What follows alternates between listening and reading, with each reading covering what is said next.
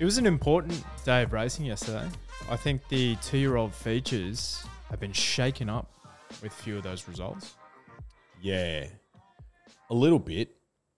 Who was the most impressive, you think? What's her name? That filly in Lady at Camelot. You reckon? Easily. Yeah. Easily. She hit a flat spot and then bounced back, didn't she? Yeah, it was a good win. Yeah. The Waterhouse Bott stable. Mate, we'll talk about those later, and I think this is the best 2-year-old stable of all time in 2024. Ever. Yeah, right. And I'll go into their threats a bit later on. Do you have some history as well? Or is this just it feels like it is, which is fine too. It feels like it, but I've also I've looked at who, since we've been following, who had the most dominant year. May as well get into it now, right? Okay. So I reckon in the year, what year was it? I wrote it down. Let's have a look here. Godolphin 2019. They had Kiamichi winning the slipper. They had Microphone runner-up. And then they had Lyre run third. But then she also won the Blue Diamond. So they had a phenomenal... So close. So close. They had an outstanding 2-year-old season, especially in the Blue Diamond and the Golden Slipper, right? Yep. But, mate, how's this for a stable for Waterhouse Bott for 2-year-olds heading towards these features? This is the best ever. Yeah. I could see them running the trifecta if they took the right horses in both features. Storm Boy, he's number 1 seed, obviously. Numero uno. Shangri La Express, Prost, who was an impressive winner yesterday. Yep. Lady of Camelot, who was even better. Espionage, who won on debut. Straight Charge, who's very good. Anode, fully lit, and 2 Darn Lizzie. Yeah, wow. This is the best ever. Yeah. Best ever. Easily. I wonder how many runners they'll end up having in the slipper. Mate, that's up to the $41 pops in the Golden Slipper market, so I'm sure they have more. They could have like nearly half the field. Yeah, wow. And it's not like you're sort of struggling to rank them as well, because like Storm Boy's clearly the best. Yeah. But mate, this Lady at Camelot was only 0.02 outside the track record yesterday. Wow. For the 1,100 metres at Rose Hill. Yeah, she was really impressive. She looked sitting dark. Yep. And then just got just found a way to kick on again. Was Timmy Clark on her? Yep. So he's got some decisions to make. Yeah, so Adam Hippopotamus is on Storm Boy, so he's like, yeah, I ain't changing. Yeah. But who rode Shangri La Express? I'll have a look. Because that's still second seed for me. Well, this is the thing. Early season, they can drop off pretty quick. But I'll be fascinated to kind of like Alabama Express. I've seen a few of his progeny do okay. Let's have a look here. Yulong. Regan Bayless. So they're just kind of like spreading everything around. They knew. Yeah. They knew. I could see them running trifecta in the Golden Slipper easily. Yeah, easily. Well, I was going to back Celerity in that race that Lady of Camelot won. I think it was the Widden Stakes, Widden something or other. So I believe, I'll have a look. My gut was saying that it was the race that Red Resistance won last year. I think Best of Bordeaux won the Colts one. Well, that would have been 2 or 3 years ago, though. Oh, yeah, true. Yeah. Well, is the Widden Stakes strictly for fillies? Potentially. You could be right there. Let me do some Googling, but you start talking. You know what? It might have actually been another Waterhouse Bott filly that won it last year. And its name is escaping me right now. But it either had... Like, it would have started like a $10 shot in the slipper, maybe. Yeah, right. Last year. But yeah, I was going to back Celerity in that race out of the Godolphin stable. Learning to fly. There you go. But she got scratched at the gates. J-Mac. Saw that. Obviously had to sit out the race too. I don't know what he's done to himself. Sore foot. Sore foot. Yep. Just over it. Well... Mate, he's got bigger fish to fry. We're only just kicking this thing off. Still summer. But it's fascinating because J-Mac rarely rides for Waterhouse Bott. Yeah. And he rode Celerity in the trials and was like, yeah, I'm going to stick with this thing. Yep. So clearly he has a high opinion of it. But even if it did race, yeah, would it have beat Lady of Camelot? Not based on that time that you just gave to me. No, mate, she absolutely pounded the clock into the earth. So she would have won that race versus Prost by 4.3 lengths. So about a length faster to the 600 metres than the Prost race. They were the only two 1,100 metre races on the day, and then went home 3 lengths quicker. So, yeah, only 0.02 seconds outside the track record. For a 2-year-old, that's ultra impressive. That is very impressive. I think it was a fast day at Rose Hill, though. It was a good 3. Well, our Cobison broke the record. Yep. Or was nearly broke the record for a 1,200 metre race, I think. Yep. At Rose Hill, which is, some fast races have been run there. Yep. That's for sure. So my question mark would be, Golden Slipper, of the last 10 editions, I'd say, 8 or 9 of them have been on a softer, heavy track. So what are these horses like on rain-affected ground? That's probably where you're going, okay, there might be something from left field that's coming in now. Potentially, yeah. But no, it was a fantastic day of 2-year-old racing. I thought Prost was good. Well found by yours truly. Yours truly being Dan Hutcher, not me. And he drifted as well. It's like 350 maybe. Yeah, 350, and it was unbelievably, like, it was the Sydney Source's best of the day as well. But 350, professional. Can you see him winning a slipper? He's 4th in line for me, 4th or 5th in line for the slipper, which makes me want them to take him down to the Blue Diamond. It's a bit of a double-edged sword though, because you were speaking about him in futures for the Diamond being $26, and he wouldn't be that now. I don't know what he is now. He's coming to 17s. That's still backable. That is still backable. But because he won on the weekend, it's like, is he actually going to go there now? So it's a bit of a double-edged sword. But the thing that won in Melbourne, Coleman, he's smart. He's a smart colt. Yep. So I gave a push for counter-offensive, who went really quick up front. If he was rated a little bit better, he might have been in the finish closer, but I don't think anything was beating Coleman. Nah, and shout out to Marcus Williams, who's sitting on a $51 ticket on Coleman in the Blue Diamond. So Wowee.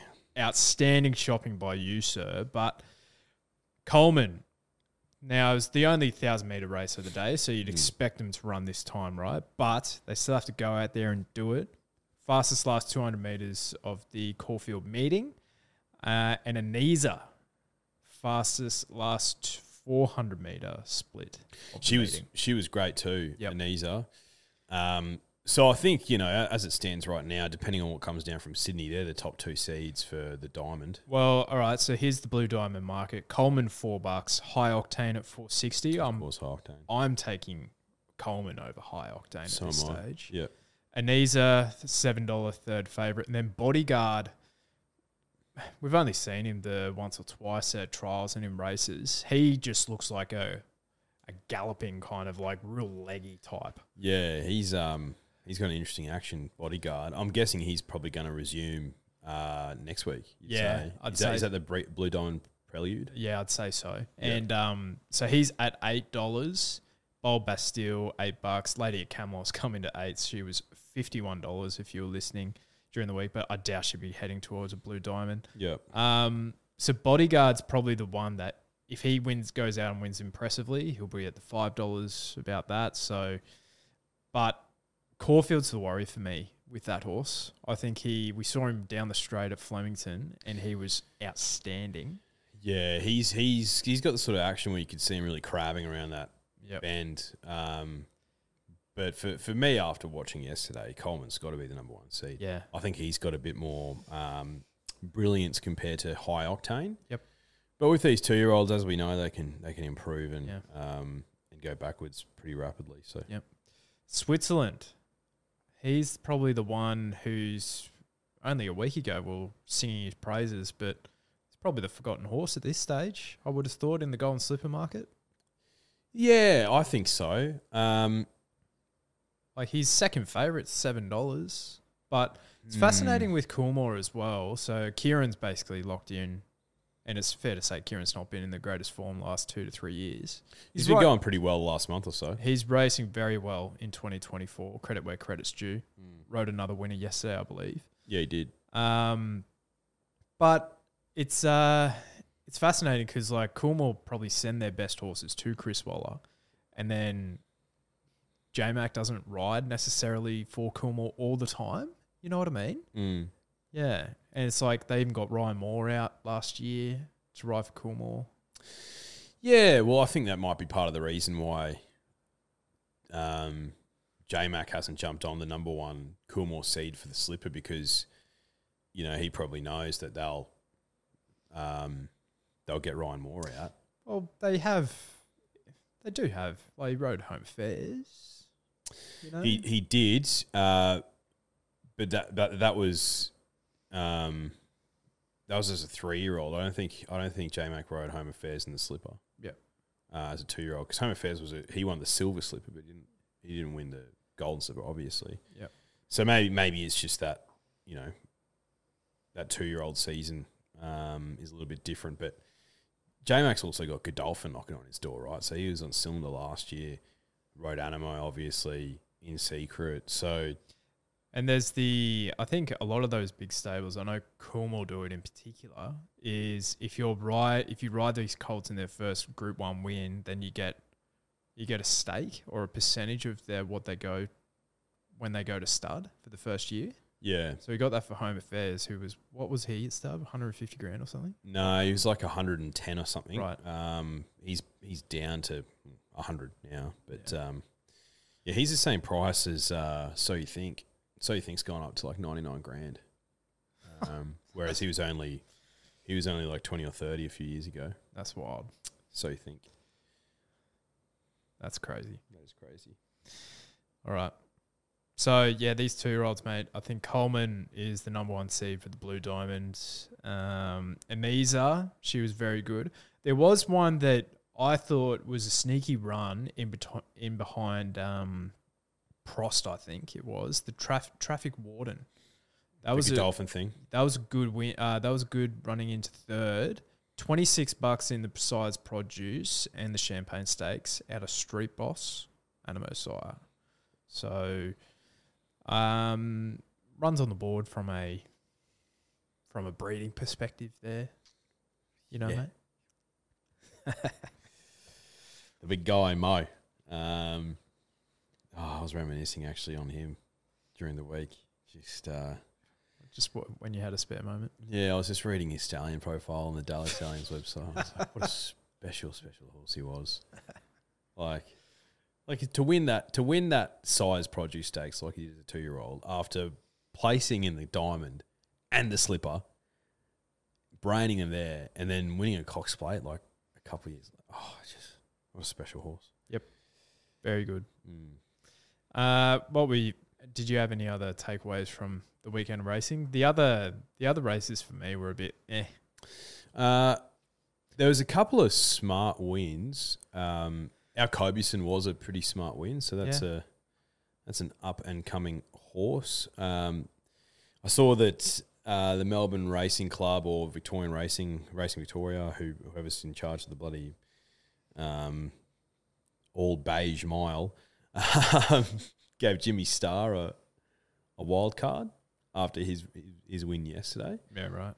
And it's like, okay, yeah, like there's a lot of hype with this horse, and he put that field to the sword. It was a benchmark 84, I'm pretty sure. Yeah, it was. So, like, yeah, you want to hope he's putting that field to the sword if you're giving him an all-star mile wild card. He's 15s in the Doncaster market.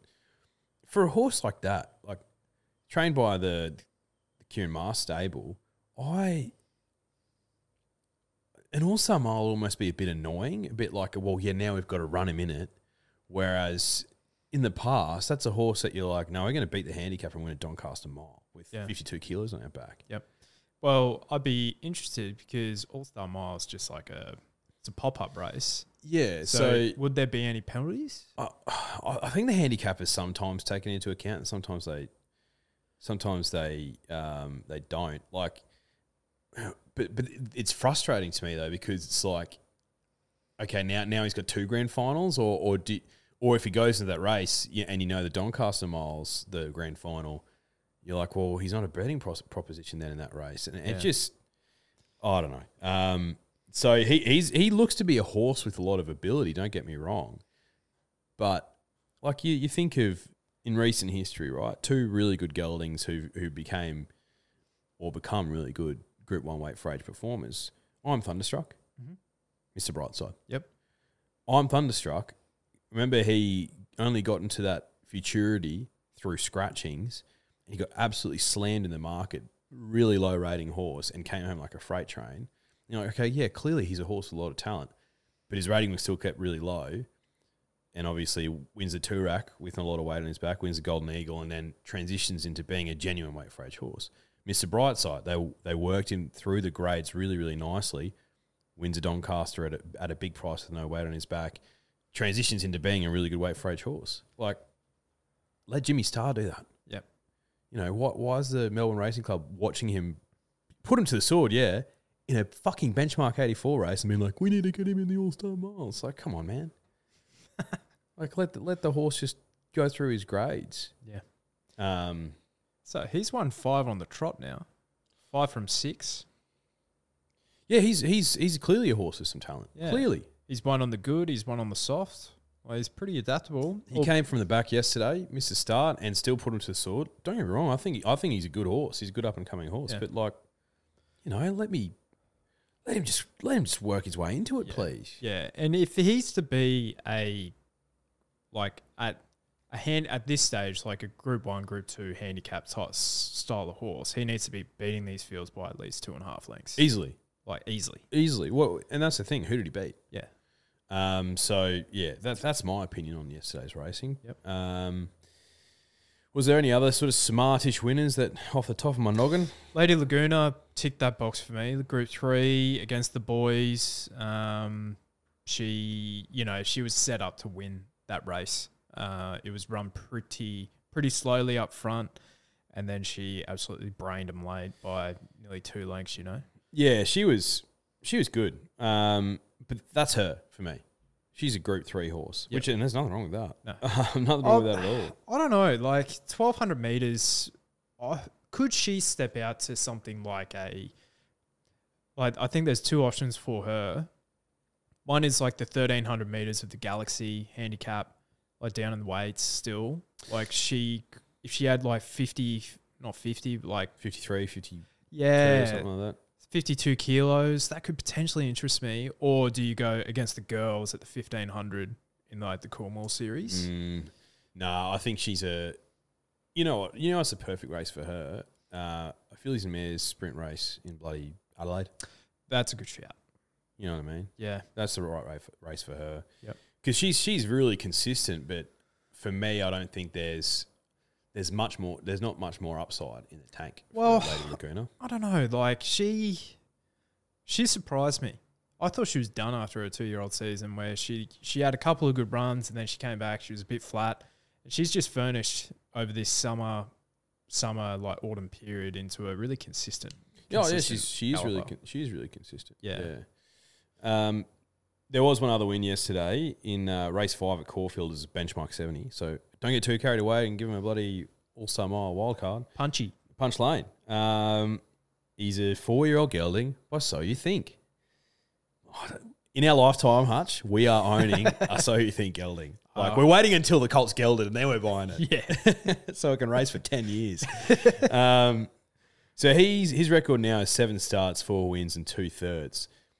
He made it look super, super easy, Punch Lane. So he's one who I think can work his way through the grades and end up being probably that handicap sort of Group 2 horse. So he's one to keep an eye on. I don't know if he's in any markets. I think it might be a little bit too soon for him to feature. But, once he gets to 5, another year racing under his belt, he'll improve. And this is the thing, is like, you look at Caulfield yesterday, 8 at the 8 of the 10 winners were in the first 4 heading into the straight or heading at the 400. So get with the rail out 9 meters at Caulfield, that's exactly where you want to be. Yeah. But he has the pattern. Benchmark 70, 60 kilos on his back. Like, that's a pretty big weight. And he's still beat him by 3 lengths. Yeah. At a benchmark 70, sure, but if he is to make it to that Group 3, Group 2 level, like, that's what he needs to do. 100%. So they're the green lights for me, you know? Yeah. Yeah. And in Sydney, like, I was more interested in the ones down in the weights, like at set weights, penalties, and handicaps, and, you know, who I needed to kind of see it, and they did get the job done. So we mentioned Prost. He had 54.5, giving 3 kilos to Traffic Warden. Lady Laguna was probably one of the most impressive wins of the day, 56 kilos with the mayor's allowance, you know, 58 basically for her. So that was really impressive. Lady at Camelot, as mentioned, tough race prior, but I think she proved the doubters wrong there. And then the only other one who the source also jumped on was Infatuation for Bjorn Baker. But again, down at 54 kilos. Like, outside of that, it's like pretty meh, you know? Like Kettle Hill winning at 60 kilos, who's can't win in Melbourne, but he goes to Sydney. Yeah, grows the leg. I thought the Black Cloud was a good thing in that last. I missed the start. Mate, and it just had the afterburners, just wanted to lead. Yeah. And then it just got run down. It only lost by 0.2 at length. Like, tough. Joe, I reckon that might have been very close to the race that Think About It won this time last year. Potentially. Like, he won a benchmark or a Group 3 or something. I reckon he won a benchmark and then he won a Group 3 race. And we're like, oh, this thing will be no good. And then bang. Yeah, same Silks. Yeah, I think she's by Seamus Award, the Black Cloud. So, interesting that was a sprint race. See what happens with her. Yeah. Stradbroke. The Sydney benchmark 72, setting up for Stradbroke season. So you mentioned J-Mac was injured, but one thing that you talked to me about earlier in the week was injuries to horses, i.e. alligator blood. Yes. And I guess, like, the considerations around that, and this is not my area of expertise. Nor is it mine. Like, I don't know. You know, when alligator blood was, you know, ruled out for the autumn, potentially the year and potentially the rest of his career, just got me thinking about, you know, some injuries recently to some of our better horses that have just been absolutely devastating and really sort of affected, you know, I guess the depth of our racing at the top level. So yeah, clearly, you know, alligator blood is one, and you look at other horses like Giga Kick at the moment, he's injured. Most notably, the last few years, you got Incentivize, Hitotsu. So there's been consistent injuries every spring, every autumn to at least one really, really good horse. Without a Fight's injured at the moment. Half tendon. Yeah. What does that mean? Yeah. And Peter Moody made some comments, whether last year or the year before, about Black Caviar, because they've changed a lot of the protocols around recovery for horses involving like steroids and stuff. And you say steroids, and you're like, what, trying to turn these horses into bodybuilders? It's like, no, it's to assist in recovery from injuries, because every horse is probably carrying some niggles. They're athletes, right? And you know, the steroids, when they're not during a prep, but in a spelling period, just helps them to recover faster and you know, be better suited for the upcoming prep. And yeah, Peter Moody made some comments about Black Caviar. He said, look, with today's protocols, she wouldn't have raced. She would have been a 3-start undefeated horse, but she would get scratched by especially racing Victoria stewards. Yes. And he made the point. It's like, look, the steroids aren't impacting their performance whatsoever when they're in the middle of a prep, because it's out of the system. It's not doing anything. But it's helping the horse recover from just the general wear and tear of racing. Like, so that so these elite athletes can come back and keep coming back, and it just increases their longevity. It helps them, get through their races and bounce out of it a lot better. And the protocols that were put in place to, get rid of that stuff out of the racing, they probably had the best of intentions. Let's clean it up. Let's make it a lot cleaner, and let's get rid of the grey areas. But I think it might have actually caused more damage to the industry than good. Yeah.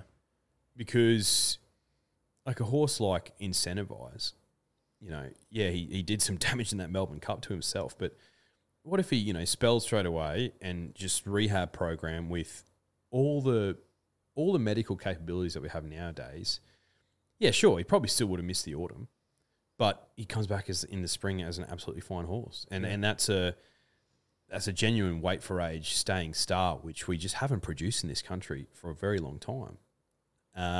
Hitotsu, if he raced on as a 4-year-old, imagine him versus Animo. Yeah. In the Cox Plate. Because, to be honest, if there was one other weight for age horse with the brilliance to beat Animo during that spring prep, Hitotsu was the one. Yeah. You don't see Derby winners like that. No, not at all. And come back and win the Guineas and then bounce into another Derby and win that. He would have been a perfect 2,000 metre horse. Perfect. And then Giga Kick, the most exciting young up-and-coming sprinter, gelding, ruled out of his entire 4-year-old season pretty much because of a sort of minor, a minor muscle just not recovering. Get some steroids into that. Yeah, and I think there's been a bit of a development in the last 5 years, right? And we have to caveat that we obviously don't necessarily know 100% of what we're talking about here either. But all we can talk about is our external view of the industry as we see it. I look at a horse like Right You Are. So he did a tendon. He was out of the game for, a year, maybe 18 months to 2 years.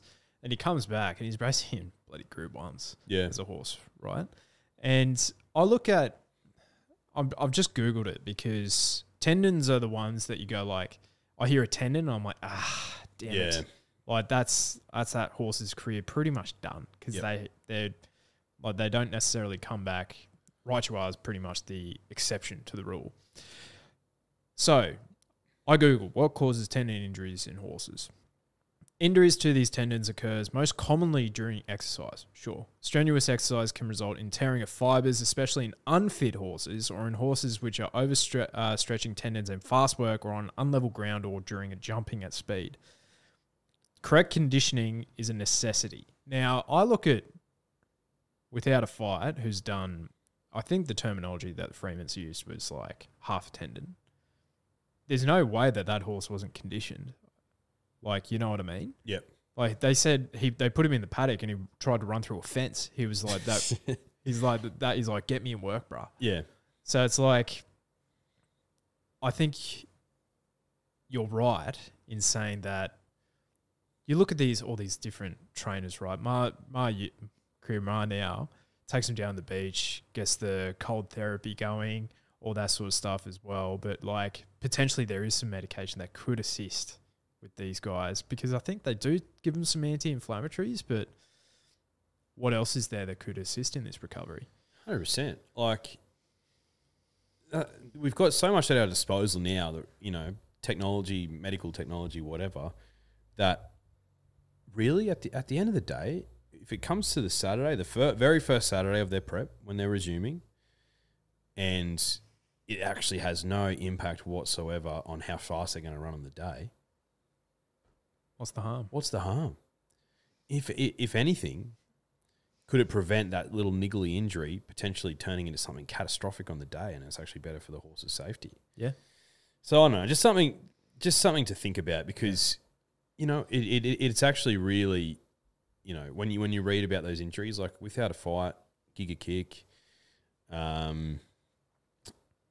Alligator Blood, the best horses are the ones that attract people to the track and that attract people's eyeballs to the screen. And it's happening way too consistently to our top liners. Way too consistently. I agree. So, yeah, just something to think about and something to keep an eye on. if we've missed something here and there is like some additional protocols and you know about this sort of stuff, hit us up in the DMs because we'd 100%. Be fascinated to know. 100%, yeah. I wonder how different it is from state to state as well. Yeah. Different jurisdictions have different rules, or if Racing Australia, if they exist, if they've had like an overarching umbrella. But yeah, let us know for sure because, yeah, we don't know the ins and outs. Like I've done a bit of reading on it, but, yeah, you know, I'm not going to read the fine print. The biggest thing for me about like the interstate thing is how can you have, we could have had a, you know, we could have missed one of the best Caulfield Cup, Melbourne Cup doubles because that, without a fight, was nearly scratched from the Caulfield Cup. Yeah. Because of his action. And it's like, how he's cleared to run in Sydney, easy. How can he, and he ran in Queensland, how can it be different in Victoria? How? Oh, because the Victorians they're more afraid of the agenda. I get that. Yeah. But so that's in the back of their mind. If that's influencing everything you do. Well, and that's where the training facility, Werribee comes into it and that sort of thing. But then they're wanting to get rid of Sandown, which would be a pretty good alternative in my view. It's like long straights, you know, condition the horses correctly. Like whenever the Melbourne Cup comes around, they always say, oh, Werribee, don't know about that. For these international horses, they need it. It's something a little bit different. Yep. So why aren't we listening to those people?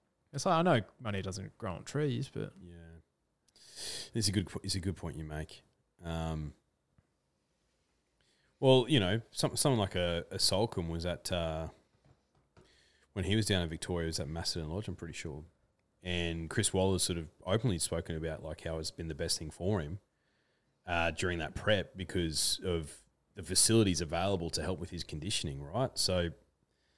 And clearly he's allowed to go there because he's not an international horse anymore. Whereas these other international horses, like, yeah, I don't know. Racing Victoria is just a weird one for me because they're desperate to get these internationals into the cups to make them more exciting and to make them a world class race. Exactly, and yet they do. Like it seems like almost everything in their power to make that less palatable for the international trainers. So, I don't know. I think they've got too many voices in their head for Racing Victoria for me. Whereas PVL is just like, I'm just going to make these races worth a shitload of money. Yeah. And if the internationals want to come, great. If they don't, I don't care anyway. Well, mate, there's a reason why the Japanese horses are now targeting the Queen Elizabeth instead of the Cox Plate. And that's a real shame. Yeah. Because Lee Grassure's Cox Plate win, that's one of the best I've ever seen. Probably the best I've ever seen. Yeah. And now the Japanese are like, mate, why would we go through these protocols where we'll just target the autumn anyway? Yeah, exactly. It's worth more money. And it's like that, and Racing Victoria offering for specific lead-up races in Japan $1 million bonus, and they'll fly them out here, and it's still not good enough. No. Racing, that's what I mean. They've got too many voices in their head, Racing Victoria. Like, their bloody CEO at the moment is more concerned about getting, bloody walkie-talkies in front of trainers and jockeys mid-race. Honestly. Yeah. I'm all for innovation. And he was talking about the Big Bash and comparing that to horse racing. I'm like, come on, mate. You are not on the same page as a lot of people in the industry if you're talking about that bull yarn. Yeah. Stop spinning it. Yeah. It's bull yarn. Yeah. But Racing Queensland, meanwhile, Stradbroke season, lit. Magic Millions, lit. Speaking of Racing Queensland, the Brisbane Bully had a day out yesterday. 5 winners, half the card that is, including Jetty at $6, Caruto at $7, and his best bet of the day, Captain Fenkel at $2.90, saluting. It's a phenomenal day. With a couple other cherries on top.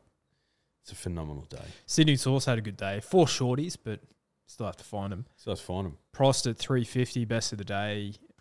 Lady Laguna brained him. Lady of Camelot at $1.50, so don't really count that. But Infatuation at $2.50. So I reckon that's about past market, those odds. The Victim had room for improvement. Oh, 100%. 100%. Two winners, but across those 3, that's 11 winners across 3 cards. Yeah. That's a think that's pretty good. You know, you're taking that every day of the week. No, disappointing day for the victim. So give us a follow on Instagram. You'll see these tips given out. And I think the Perth Prince might be waking from his slumber shortly. And the Mafia had a sleep in and got the tips through to us a bit too late. So they couldn't go up. The Mafia was up late organising some hits on a Friday night. Couldn't wake up in time. So give us a follow on Instagram. They'll be up on our Instagram stories each Saturday morning. But yeah, Group 1 racing is back next week. Yes, it is. Mr. Brightside, what, $1.80? I reckon he'll start $1.60. Yeah, if he draws well. If he draws poorly, maybe $1.90. Mate, it'll be 3 wide, no cover, and still be too good, sure. Oh, what beats him? Well, the only thing is, like, he had a very deep prep last year. Like, in the spring, is he a bit flat from that? But then you're just guessing. Like, you're guessing at that. That's one of those. That's a perfect example of you're looking for a reason for a horse to get beat when you shouldn't be. Yeah, absolutely. Yeah. Because I look at the other years of when like Streets of Avalon won, or you know other horses like that. It's like they weren't going up against the likes of Mr. Brightside, who's the best miler in the country. Yeah. So it's like it is. It's really simple. Yeah. That race, I believe, but. You know, maybe we'll shop outside of Mr. Brightside if the drifters are looking for some value. Yeah, but we'll see. Well, if there's any available, V8 will probably start $5. Yeah, and that's the one where you're hoping for $8. Well, he's like I said, he's a pretty good horse, but he's not knocking off Mr. Brightside. I wouldn't have thought so. No. But yeah, there'll be some more 2-year-old racing, which I do love my 2-year-old racing this time of year. It's fantastic. It's what creates the interest. Yep, absolutely. And Jimmy Star, what price is he for a Doncaster, you say? He was 15s yesterday, I believe. That's a bit short. It is a bit short. I was chatting to Bradley yesterday, and we were talking about another horse for the Donny that. Let's have a look. Let's have a look at that market. Would have been a great shout. Doncaster Mile. So Fangirl $7. Surely not. Pericles. Yes, $17. I'd take Pericles $17 over Jimmy Star 15s. What about Obam Buramai at $13? He's not racing here, is he? What? I highly doubt it. Yeah, Jimmy Star $11 with Neds. That's tight. Way too short. That's tight. Pericles 17s, yes. That's a good price for him. Unspoken at 21s. That's not a bad horse. Like, he won the 5 Diamonds, 1800. Yep. Oh, he was pretty untapped. Millie's Jewel, 26. Millie. She's not going there. Nah. I'm looking down this list. It's getting a little bit. Osipenko at $26. Cat. Democracy Manifest at 51s. He was pretty good in that King Charles. That's not a bad $51 shot. Lions Roar at 51s. I know who I'm taking now. That Redina at 51s. Straight Acer in that market? $51. That's a good $51 bet. Yeah. She's invincible at 101, but she'll be going to the flight series, right? Yep. Yeah. Princess Grace? Yeah. Skybird, $101. She'll probably be going to that series as well. No, yeah, Pericles is the one there. Yeah, that's a Roots at $51. Yeah. You know what? Chris Waller, like, this is a perfect example of him having too many horses. It's like, I think about Kovalika's prep in the spring. I'm like, he's a 2,000 metre horse for me. He should have gone to the Cox Plate. Yeah. Yes. And so you're like, okay, well, what are they going to do with him? Australia Cup, surely. Have to. Makes too much sense for me. That is a Group 2 race at best these days. Yeah. I don't know what they do with him. Flemington for him? Oh, that would be perfect. I feel like he's been mismanaged. Well, the 4-year-old, we see it every 4-year-old season. Yeah, with Chris. Well, because I think he gets bullied sometimes. Yeah, I think he does. He was in all sorts for his Everest runner. He took Espionage. Like she's she's good. She's one of the best sprinting mares in Australia. But mate, I look at her. So she won a Coolmore at 1,500 metres. Yep. And now I think they're targeting a new market with her at 1,200. I want to see her at that 14, 15, even a mile. She should be going to these Group 1s in Caulfield. Yeah. She'd be a great Stradbroke horse. Oh, yeah. She'd be weighted out that now, though. Yeah. I think he's just got too many horses. Doesn't quite spend enough time knowing what to do with his superstars because he's spread so thin, poor Chris. It's not his fault. No. Everyone wants to use him. He's the best trainer in the country. Yep. Spread too thin. Yep. He's got a superstar encounter, maybe racing in Wyong. Wyong. The Wyong Wizard. I don't care as long as he wins. I don't care where it is. Yeah. He's due. He is very due. All right. We'll see you Wednesday. See yous.